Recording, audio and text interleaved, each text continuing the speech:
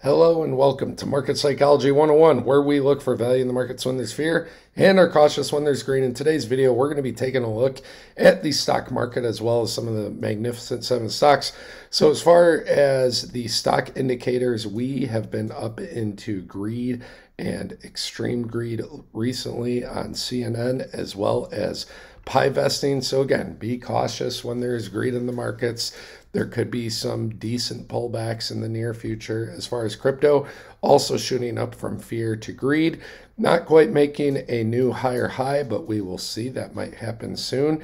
And before we go over to the stock market, just really quick, taking a look at crypto, we've been talking about how Bitcoin's been in a descending channel, and it really wasn't able to get above it.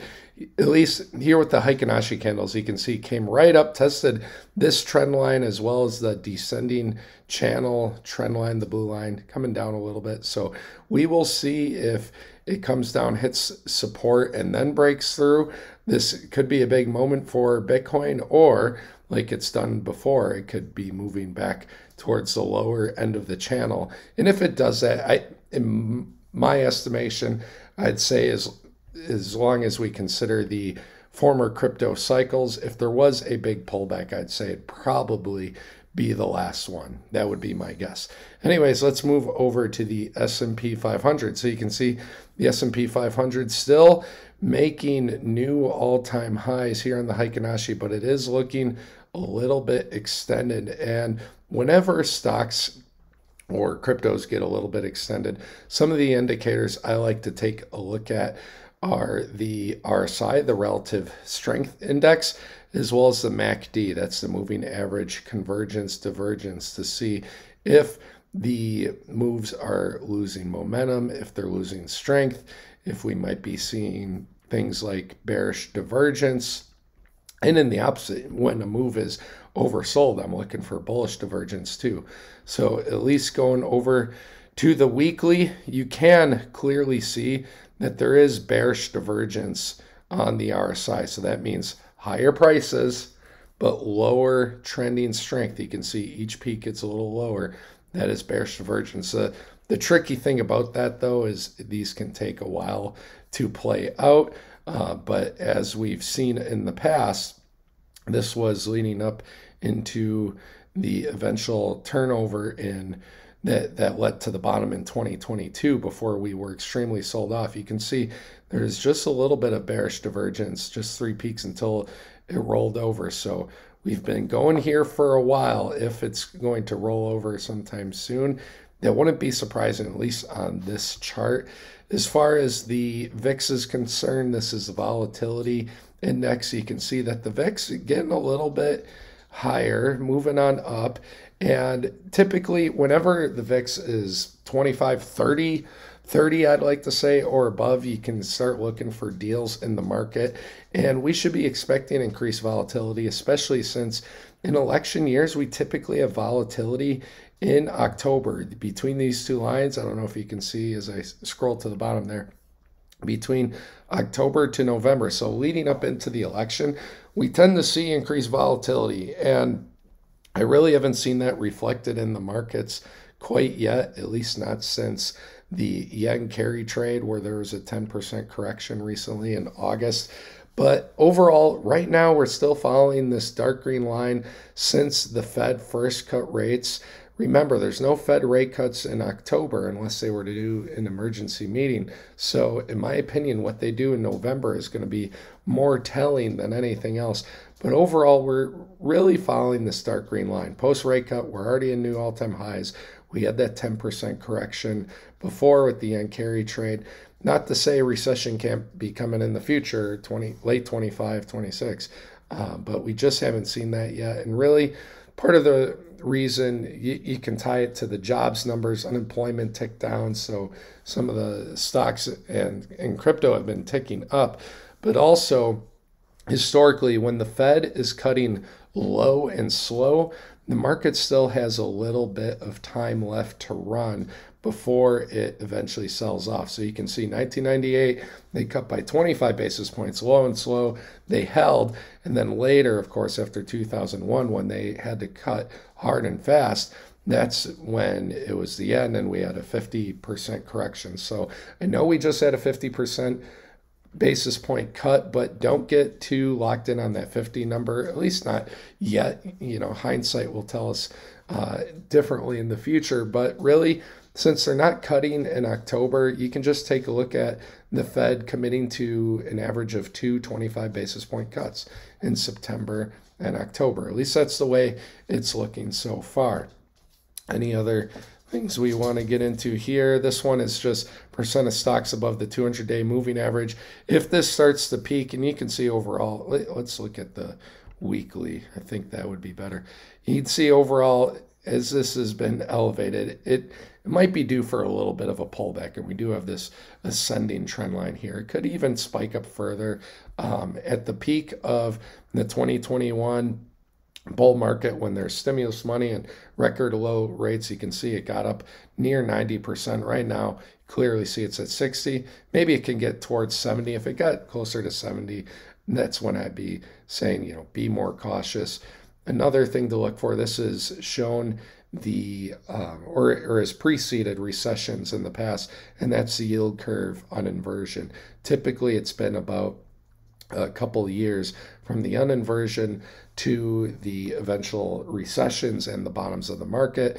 We can zoom out. These red vertical lines show where the bottoms of the stock market were, and you can clearly see after the uninversion that happened about a year and a half, 2 years later. So that put us out into 2026.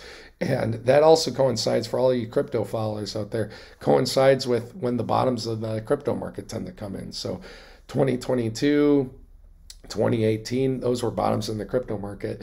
This would be lining up for an eventual bottom. So we'll see if that continues to happen again. As I was talking about with unemployment, we did have a tick down recently. Let's zoom in on this bad boy. So if all of a sudden unemployment continues to tick down, then you'd probably guess that the Fed would pause rates for a little bit and maybe even consider raising rates again in the future. So as far as what the Fed wants to do, there's two trains of thought that I've been reading out there. One, that hyperinflation or more inflation would be easier for the government to handle all the debt that it has. That's one side. The other side of the token is that they don't want a reacceleration of inflation or multiple inflation spikes like there was in the 70s. So if that's true, and that's what the Fed has been saying, they're trying to avoid more so as more inflation, then you would assume that they would probably pause, if not raise rates. But the fact that they're cutting right now, we'll see what that effect has on inflation, if it's going to become a big deal or not. We can even take a look at inflation here real quick before we get into some of the stocks. So U.S. inflation rate, let's just take a look at this right now. And you can see it's moving down pretty good towards the magical 2% line. So the Fed's been obsessed with saying, 2% is just right as far as inflation. How they come up with 2% as the perfect number, I don't know. But we'll see. You can see that's a pretty big rollover there. One of the things keeping inflation up pretty high is the housing market, the housing prices. That hasn't quite come down yet. So just things to keep in the back of your mind to watch for. I'll be talking about these things on this channel every week or every other week, because eventually when these indicators start to really move, when these charts start to really move, that will show us good macroeconomic conditions, whether to take profits, buy, sell, all those sorts of things. So let's get into the Magnificent Seven stocks. And NVIDIA, my God, moving up into the 140 range. Should we take a look at this on the daily? Let's go on the daily. So right at all-time highs, you can see it broke that downtrend. Let's get rid of this here. Broke this downtrend, is starting to move up, challenging all-time highs. We'll see if it starts to break above. And something to consider if we do get into, we already are in my opinion, but if we get further into an AI bubble, kind of like the dot-com bubble in the early 2000s, something to consider is market cap. And as far as what your expected returns would be for Nvidia. So if you're looking at Nvidia right now and you're feeling all hyped up on the news, the good news, the prices, something to consider is that it wasn't long ago this was around a $350 billion market cap. That was just in late 2022. So this thing's already gone over 10, 11, I think even 12x. So how much further can this go? If you were to invest $1,000 in Nvidia right now to double your money, you would want this to be worth $6.84 trillion. That's most likely not going to happen. Maybe somewhere between 4 to 5 if things really start to cook at the peak of what I would say would be a massive bubble. But just, I would say, tame your expectations. I try to answer the essential question in all of my videos. Is now a good time to buy? I do not buy stocks when they are at all-time highs. That's why I've on the moving averages. And as I said in my crypto video yesterday, whatever stocks, cryptos you watch, just pick out your handful that you've done your research on, that you've committed to, you've looked at the balance sheet, all those things, and just take a few minutes to look at them every week. If you just take 5 minutes every single week to take a look at your 5 to 10 stocks, you will eventually find when it gets to these deals on the moving averages or the fibs. So right now, price is extended. Maybe it's going to break through to new all-time highs. Microsoft, you can see right here. If you like Microsoft, we were talking about I was at the 200-day moving average. So not a bad area for Microsoft. Pretty much the best stock in the world, or has been for a while. So anytime Microsoft is at or below the 50-week moving average, tends to be a really good opportunity to buy. I think last time we talked about it, that it's an average of once every 2 years.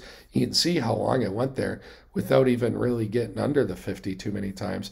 So the fact Microsoft is hitting the 50 a couple more times, maybe it's showing weakness like we were seeing back in 2021, 22. So maybe stocks are getting ready to roll over sooner than later. I don't know. But overall, in the long term, when Microsoft is at or below the 50, tends to be a better value time to buy. If you're waiting for the recession and lower prices, something to consider is even these top stocks can correct between 30 to 60% from their tops. So if something like Microsoft were to correct 30%, you're talking about it losing 100 points, or let's say even this is 50%, it put us in line with the bottom at 22. Not saying that is going to happen, but do know if you are a believer in a recession coming sometime 25, 26, then you would be looking for that percentage of a move. Does not mean we can't go a lot higher though. Apple been making moves. Looks like it's getting into, looks like it broke into new all-time high territory. So Apple, another one, great stock, but I would not be buying it now. We were talking about Apple not long ago. This is in April.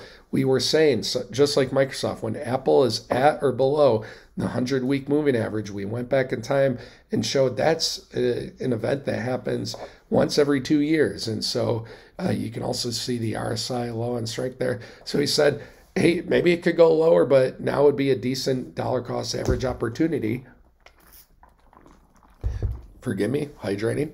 And a good dollar cost average opportunity. And would you look at that? Apple has gone up quite a bit since. So if you would have bought here at that moving average, you would have gained 40 some percent. And guys, that's why I take a look at some of these simple moving averages. A lot of crypto YouTubers and stock YouTubers, people on X, they have all these complicated charts. And if you don't understand them, in my opinion, you shouldn't be basing an investment strategy off it. So I like to use the things that I feel anyone can simply use, whether it's the Fibonacci tools, the RSI, the buy-sell signals I have on. You know, if you really want to take your time or, not waste your time with this stuff, you can put on buy-sell signals on the weekly or monthly and just go based off that with a little bit of common sense, of course. But Apple has moved up good since the 100-week moving average, and you can see why we're in extreme greed right now. As far as Amazon, now you might be noticing here, look at that bearish divergence. Now, Here it's just bearish because the price did move down. Here's bearish divergence, and then eventually the price moved down from the peak. So is there more to come? Possibly. We want to see what this does if we're going to be making a higher low and the price maybe settles somewhere around the 50-week moving average. I think it'd be better to look at the daily. So you can see a little bit of weakness. This gray line, it's been the all-time high line from, I think, 21, 22. It's been in love with it even after it's broken out of it. So maybe it gets back under again, goes somewhere around the 200-day moving average, around 175. Google, you can see here, it got to that all-time high line area. It's been going sideways on the 50 and the 100-day moving average. Maybe it comes back down to the 200 there at 160, but not a horrible area for Google. And this is one we were talking about before. When it hits that 200-day moving average or below, tends to be good value. And Google is a stock that has had a lower PE ratio than most. As far as Meta, it's broken above the 1618 fib extension. And you can see here, got as high as 600, nice round number, came back down, testing the 20-day moving average. And Meta could even come down, test the 100. It's liked the 100 as its deep value before. Maybe it only gets down to the 50. But I think Meta could be one that has a lot of room to run, even up towards the 800 number. So just something to keep an eye on with Meta. I think it's crazy how this stock has held up its strength more than the other stocks. You know, it's a stock for social media that old people use to complain about politics and post random pictures and crap on Facebook. So I don't get it, but you know, Meta looking pretty strong. And lastly, let's take a look at all 7 of them. Why not? We're here. Let's take a look at Tesla. Ooh, and you can see Tesla forming a base at this channel, had a little bit of a bounce off the 200-day moving average, wick to it, and the candle body staying at the 100-day moving average. So let's take this off right here.